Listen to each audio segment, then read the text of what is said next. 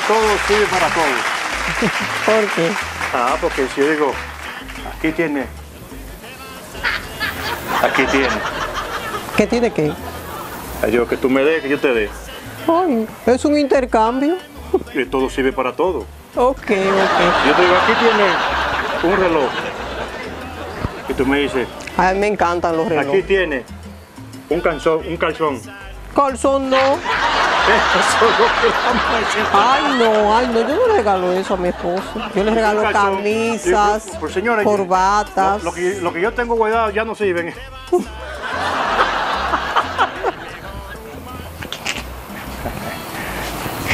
Pero Úsalo, yo no sé, ya tú lo ves. mire, lo que sucede es que el hombre no hay que regalarle. O sea, uno va a comprar un regalo de un hombre, son caros, bastante caros. La ropa de los hombres, bien cara.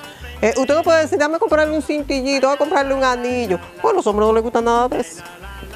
Hay que comprarle lo que aparezca. Es mejor que diga, mi amor, hoy en el día de San Valentín,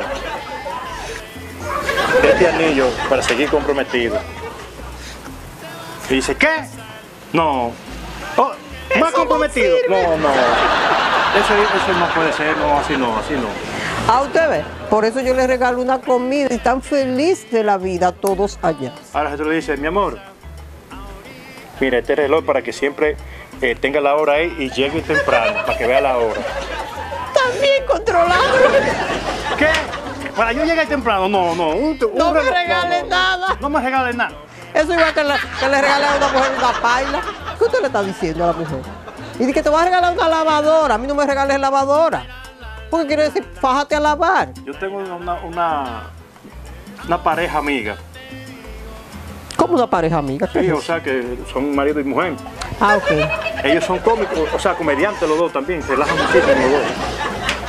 Dice la muchacha que se llama igualito que el asunto de Tres Patines, Luz María. Ah, Luz María Nananina. No, por sin nananina. Luz María.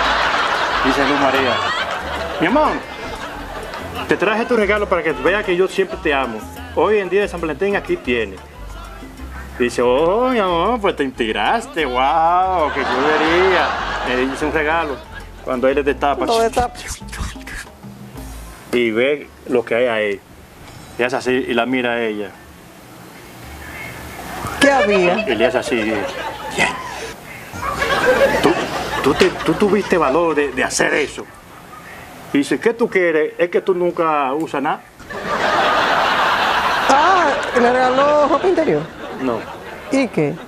Una caja de condón. Pero eso dándole otro mensaje. Ella está diciendo, Mujeriego. mire, mujeriego, bueno. Aprende a usar eso. Para que no tenga problemas mañana.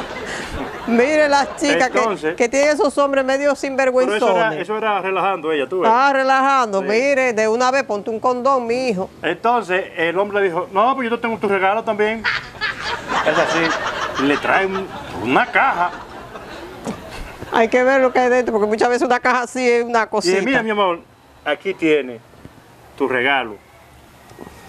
Él rellenó la caja de papeles. de papeles. Y adentro está el regalo. Uno dice a la mujer, caramba, pero mi amor, tú te inspiraste muy bien. La caja pesa. Parece que es un buen regalo que tú me dices, adiós. Te esmeraste. Claro, es un regalo para mi mujer, claro que está. Cuando la mujer hace así y lo destapa, María, le dice, y antes de ella desarropar ya lo que está dentro, dice, Nelson, porque así que se llama, Nelson, ven acá. Le da un besito en la boca. Ella no ha visto lo que es. Sí, exacto, que gracias por el regalo que tú me acabas de hacer. Mira, estoy inspirada. Por eso te di ese beso. Yo, ay, gracias, mi amor. Pues dame otro, ¡pam! Y que para no quedarse cojo y le da otro. Cuando ella destapa, saca papeles, saca papeles, saca papeles. Ya ella está enojada. Y dice, pero ven acá. Y yo no te regalo. Sigue, mujer, sigue, que está ahí. Cuando hace así, ¡pam! Lo destapa. Ya, que sacó Ya todos los llegó, papeles. ya llegó, sí. Y hace así, ¡fuin! Y lo mira. Con odio y desprecio seguramente. Le dice Luz María, tú eres un hombre sin vergüenza, rastrero, sin concepto alguno. Y dice, ajá, ¿qué tú quieres? Yo te hice un regalo. Ay, mi Dios, ya yo me imagino lo que... Y le hace así, y la mujer sabe que tú te atreviste a regalarme la caja de condones. Y vacía. Ah, ¿qué tú quieres? Es que ya yo lo usé, ya. Ya no me queda más. Gracias por la que tú me hiciste. Mándame otra. Ay, Ella devolvió el regalo con la cajita que ya la usó. Vacía, que Vacía, oye, ya. pero usó mucha. Fue una mujer, tenía una mujer ahí, 24/7. Pero entonces. eran ellos relajando, eso fue mentira. Pues son cómicos los dos, maivados. Ay, mi Yo le dije, Dios. pues vámonos para el programa, para que trabajen allá. Dicen, no, que en televisión me da vergüenza, pero tú me dices cualquier vaina que yo te la hago. Así no sirve, así no sirve. Ellos le dicen que cuando se van a acostar a la cama, el marido le pregunta, mi amor, ¿qué tú quieres ver? Las noticias esas que están acabando, o ahorita te digo. Ahorita te digo. Sí, entonces ella dice, adiós, ahorita te digo. Ah, ustedes. Ay, sí, sigan apoyando el programa. Entonces, sigue el marido de Sinvergüenzón. De sinvergüenzón, y le dice así en el oído. Y dice ella, ahorita te digo. Ay. Porque ya el hombre quería cambiar de canal. Ah. ¿Sabes qué canal era? Sí, yo sé. Al canal de la sinvergüenzada. Entonces ella le dijo, no, ahorita te digo. Bueno, señores, sigan disfrutando ahí porque estamos en tiempo de Pascua. Sí, la Pascua, tranquilito. Miren, estos relajitos, son medio calientitos. Mira, pero... mucha gente se equivoca con algo. Póngase en claro en esto. Pascua de la resurrección de Jesucristo. Porque la gente cree que Pascua es en Navidad. Ah, no. ¿Tú ves? Ya estamos en Pascua. Espérate, Pascua no es en Cuaresma. Porque, En Semana Santa. o sea, ajá, eso es que ellos dicen Navidad, Pascua. Y abril o marzo, porque depende cómo caiga, es Semana Santa. O sea, tienen en la mente Cuaresma, Semana Santa. Y realmente la Pascua es en Semana Santa. Sí, eso sí es cierto. Y nada, y no tomen ese tiempo para sinvergüenzar y que de irse para un resort, que el fin de semana, que la semana completa, no. Y dejemos, no es que sea obligatorio, pero vamos a restringirnos a no comer carnes. Ah, ay, sí. En ese tiempo ahí. Muchos la guardan y otros no. Dicen, no, que eso no es nada. Y que pues se la mete.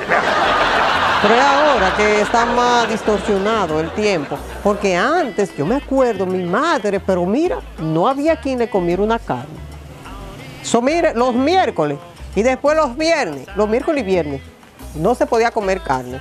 Hago un espaguetito, un bacaladito, un arenquito, y hasta vacío se comía uno la comida. Un huevo, arroz, habichuela y huevo. Y ¿No ya. sabes lo que le dijo un pez al hombre? ¿Qué? ¡Ey!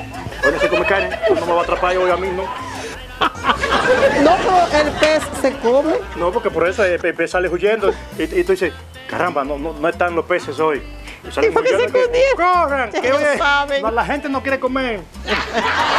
Ay, si haga ese sacrificio, no es un sacrificio. ¿Qué hace? Comer 2 o 3 días sin carne durante un tiempo, eso no es nada. ¿Usted es carnívoro? No. Los vegetarianos van bien ahí. Los vegetarianos no comen carne. Yo casi no como una comida normal, ¿no? ¿Cómo así? Yo fruta por un tubo. Ay, a mí me encanta la fruta, las ensaladas. Ay, yo soy loca. Ensalada, fruta, vegetales. Usted es envidioso. No, yo soy ¿Usted no comía eso? Yo fui la que... Todos los muchachos... Vamos a discutir eso aquí, que tú veas. Oye, envidioso. Deja que siga la comedia ahora.